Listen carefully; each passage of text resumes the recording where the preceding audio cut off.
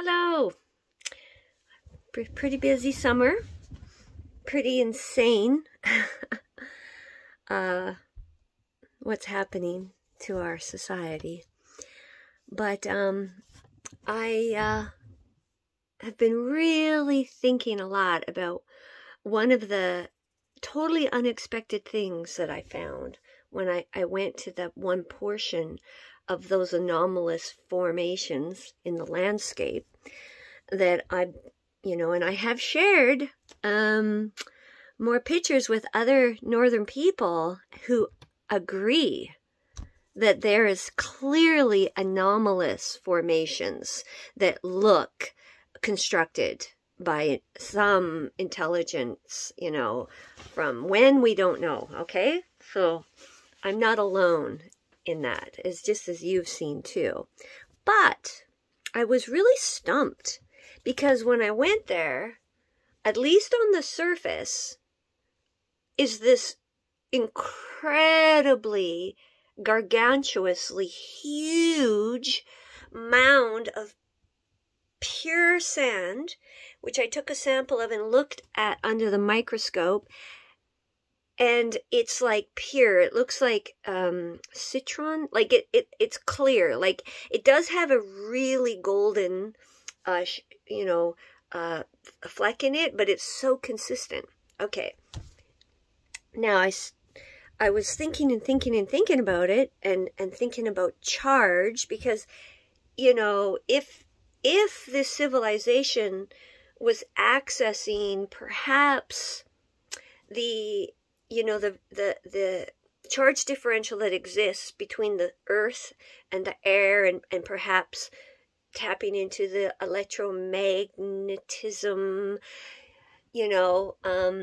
what I found out is that sand, has the ability to conduct electricity if it's wet, and hold a different charge. So like clay, so this sand, that's, you can see those marks, is banked completely by the purest, deepest blue clay ever. Okay, so clay, can have a type of charge, because, a different type of charge because of the small particles. And then sand can actually, what I was reading was very interesting, in the deserts and stuff, like depending on friction and the wind, it can even take up like a bit of a positive charge.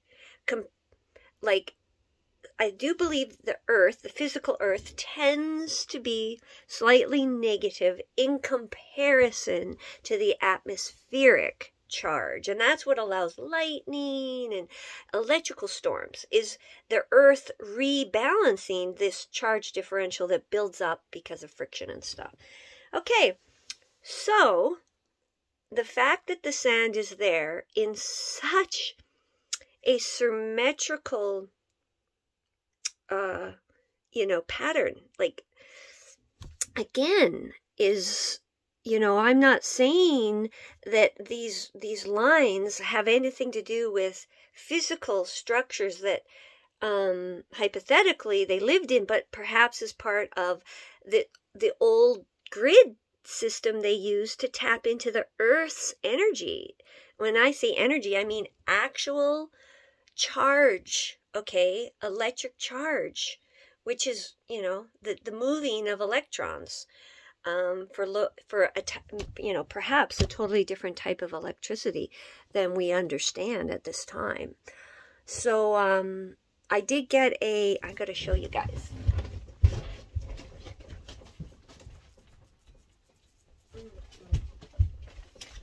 I did get one of these that I'm learning. It's pretty cool.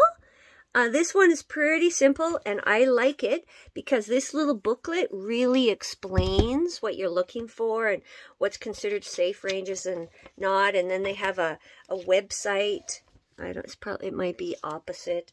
that, you can even look at with, to learn more.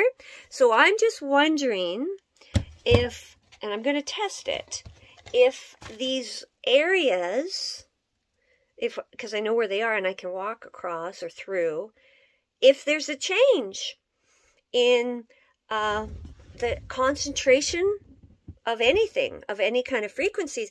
Because the thing that caught my attention in this little booklet is it says that when you're checking some readings, it's suggested that you don't hold the device because the human body, depending, I guess, on the frequency, can sometimes concentrate. Okay? The signal that's coming. So I thought that was pretty interesting, that the human body could even concentrate some kinds of frequencies.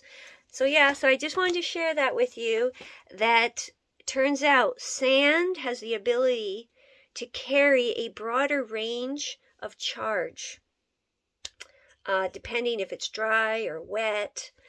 And that's pretty interesting. And it's kind of hard. Like, I was trying to find articles that talk about the charge of, like, clay, So when I find some more sort of science papers talking about this charge of soil, I will definitely share.